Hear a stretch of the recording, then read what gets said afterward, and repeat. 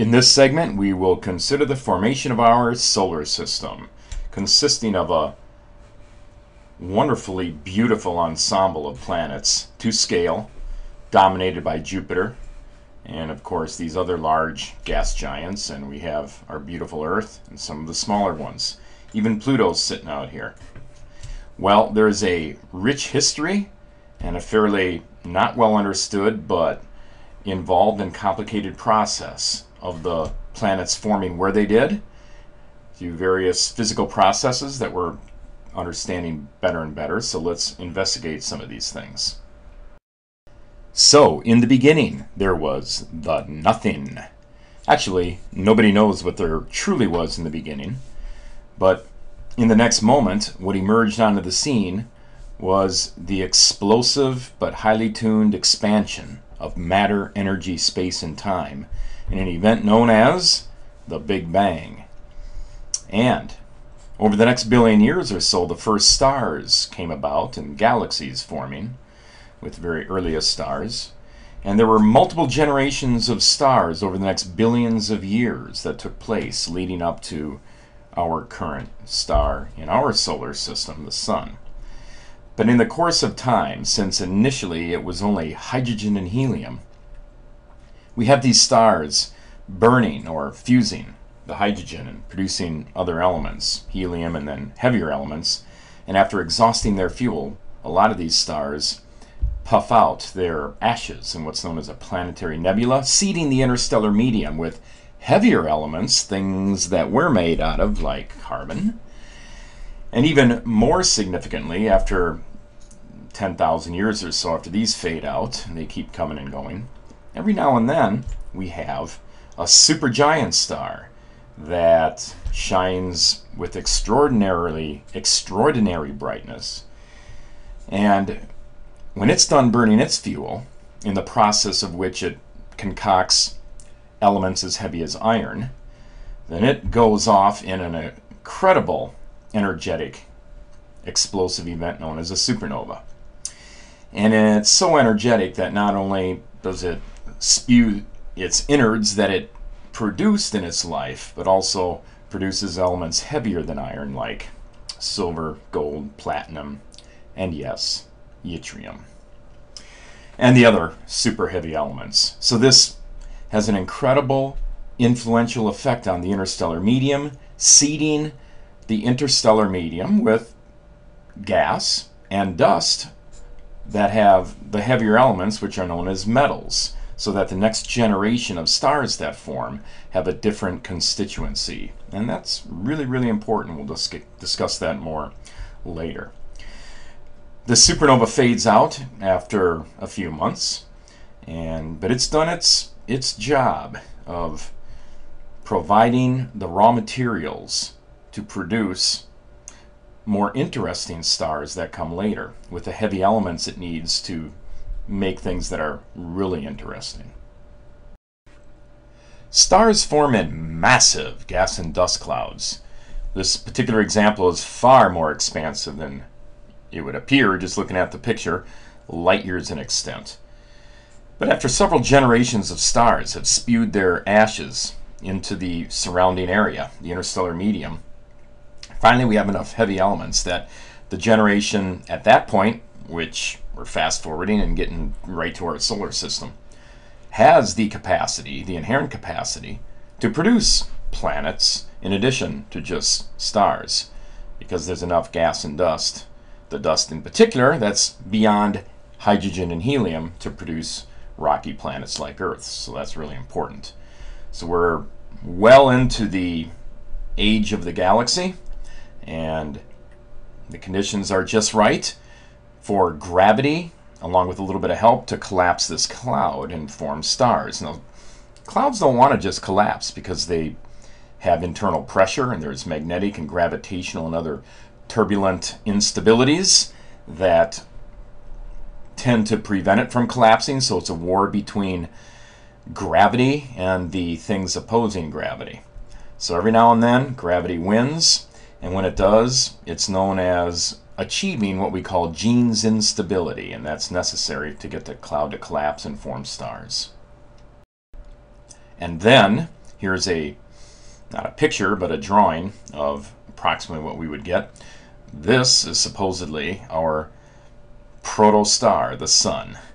And there's a huge disk around the sun that's ultimately going to produce the planets that we know.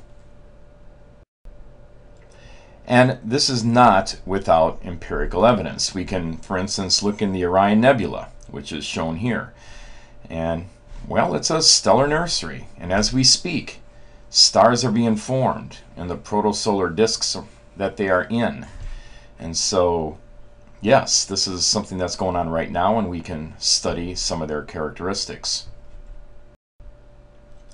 Taking even a closer look at the same nebula, the Great Nebula in Orion, at the highest resolutions, we actually see these dust disks around the protostars. Here's our solar system, the size of the solar system.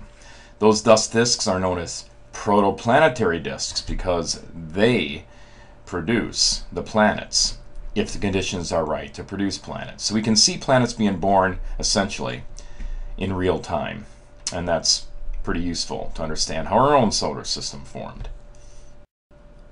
Well, our star, the sun, formed by drawing over 99% of the gas and dust in the protosolar nebula into itself to produce the star. Yet there was enough debris left over in the disk surrounding it to produce all the planets, including Jupiter and the other giants, as well as the inner planets. So this is a process that is being understood with greater clarity. There's a lot of gaps in our detailed understanding, but let's investigate what we know about it to date. And certainly what we see, what we realize, is our current solar system and the lineup of planets. And it has this interesting characteristic where the 4 inner planets, Mercury, Venus, Earth, and Mars, are terrestrial, rocky bodies, followed by 4 gas giants. So that's the broadest, perhaps, categorization, distinctions between the planets. So why do we have the gas giants forming in the outer region and the terrestrial rocky planets forming in the inner regions? And then we have the dwarf planets also, which in particular Pluto is a member of. We'll discuss that some more. And Ceres here is actually part of the asteroid belt between Mars and Jupiter. So let's gain a little bit of understanding about what's going on here. Let's consider a particular model of the solar system, the formation thereof, that's gaining ground in the scientific community. It's known as the NICE model. We begin with a huge rotating cloud of dust and gas out there as part of a small subset, typically, of the really massive molecular cloud that forms thousands of stars in a particular group. So we're just looking at one in particular here.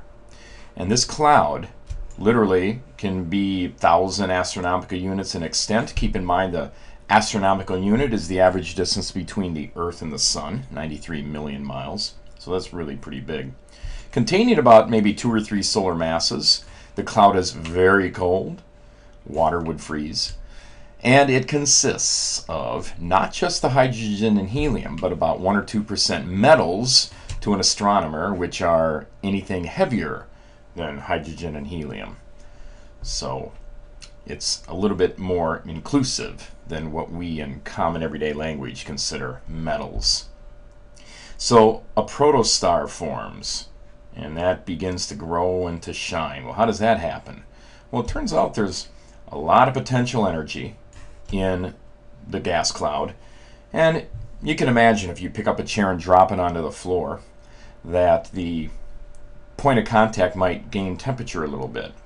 Well, maybe you don't know that, but it actually does. Potential energy can be converted to kinetic energy, which then can be converted to heat. And even though I wouldn't recommend dropping things onto the floor to heat your house up, it might increase your own metabolic rate and make you warm, but the temperature in the house won't change very much.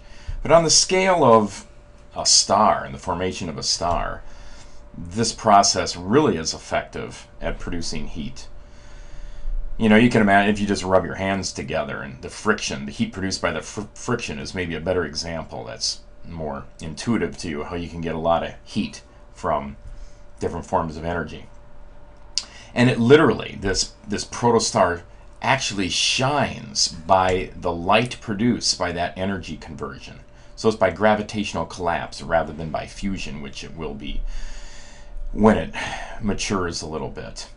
And also, if you think about an ice skater spinning around, a figure skater, bringing her arms and legs in to spin up even faster, well, that's what's going on with this nebula. As the nebula collapses in, it spins up faster, and that spin up actually has a tendency to limit how much of the material that's now forming into a disk can actually be drawn in, because if you spin something up really fast, as you may know, it tends to fly apart. So when those forces are in balance, you're done collapsing the main disk.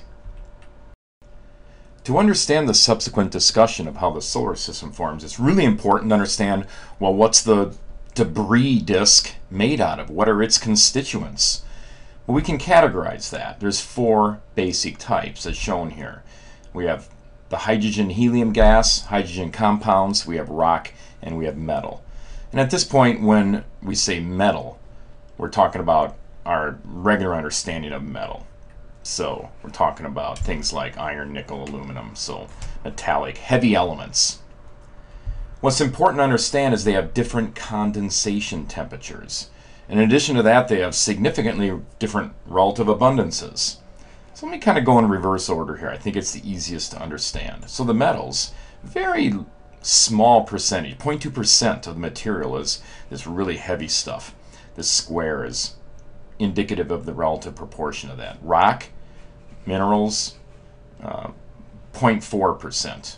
0.2%, 0.4%.